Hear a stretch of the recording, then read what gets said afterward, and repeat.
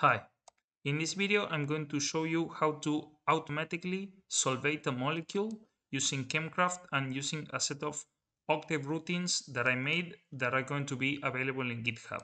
In principle, this program can be modified to use any kind of solvent and even solvent mixtures. It is still a work in progress, but I'm going to show briefly how it works. So we are here in Octave. I'm going to increase the font size a little bit so that this can be better read. And this is part of the routines. I'm not going to describe everything how it works. Essentially, we have an input file that contains the size of the box in angstrom, the approximate number of solvent molecules that we want to put in there, and where we can define coordinates for the different molecules that we want to use as solvents. These molecules are defined using some of the coordinate formats that are used by Chemcraft, where the first number is the atomic number and then the three other numbers are the coordinates, and this can be copied directly from Chemcraft. So for example, here I am defining H2O, water, and acetonitrile, and I define the coordinates in an arbitrary coordinate frame. And then what I can do is define a ratio of the two molecules. For example, I'm going to use an approximately 60% of water and approximately 40% of acetonitrile. And then I define my solute, which is another molecule that I have brought from previous calculations. It is a metal alcohol. Here is the atomic number. 27 is for cobalt, 7 is for nitrogen, etc. And here are the coordinates. So my solute ends here, and I'm just basically defining the structure of my solute and the structure of the solvent molecules that I'm going to use. I could add more solvent molecules. So here I have only two of them, and then from the Solvate molecule program, I just call this solvation input file that contain my information, and this will generate some matrices that are going to be used by this program in order to generate the solvation box. So we have to wait a little bit. It's not super fast, but it takes maybe 10 to 30 seconds depending on the number of molecules. So I'm generating a file that is here saved as a solvated molecule.xyz. If I want to visualize this molecule, for now I will do it from Chemcraft. So here it is the molecule that I already shown that contains my corol. I can select the whole molecule and I can plot it with a different style.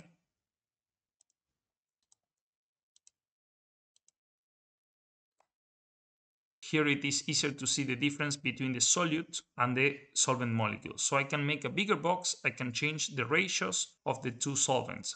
If I go back to Octave, I can go here to the solvation input file, and maybe I can change the size of the box to 30, and I can change the number of solvation molecules to 700, and I can change the ratio to 0.2 water, 0.8 acetonitrile.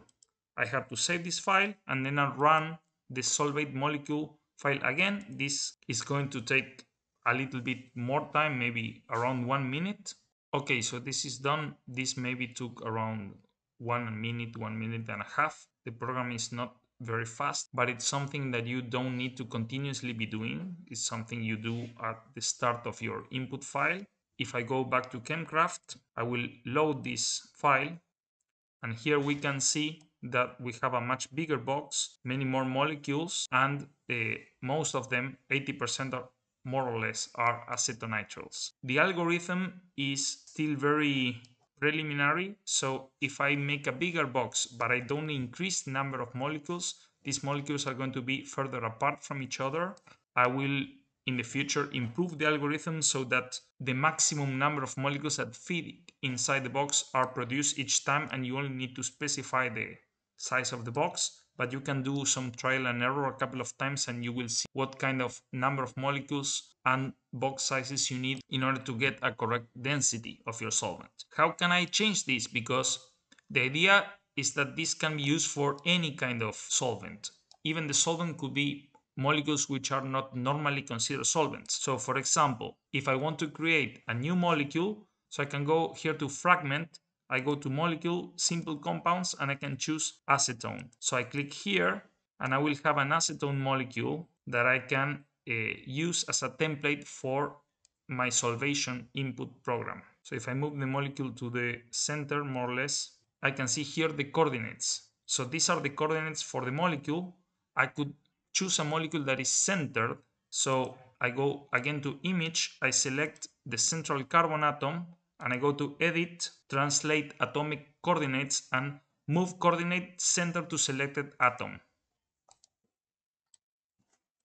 So now my molecule is more or less centered and the coordinate numbers are closer to 0, which is what I would want to have a simplified set of coordinates. I can also align maybe the Z axis with the carbon-oxygen distance, and I select here in translate atomic coordinates, aligned two selected atoms along the Z axis. So here now I have a simplified set of coordinates, and I will copy this into Octave, and I go to the solvation input program, and I can define a new molecule.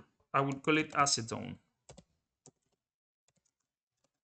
And I have to open and close brackets, and inside that I just copy my set of coordinates with atomic numbers. So I will do some tab in order to align this correctly, and I put a semicolon at the end to suppress the output. So now I want to make a acetone water solvation mixture.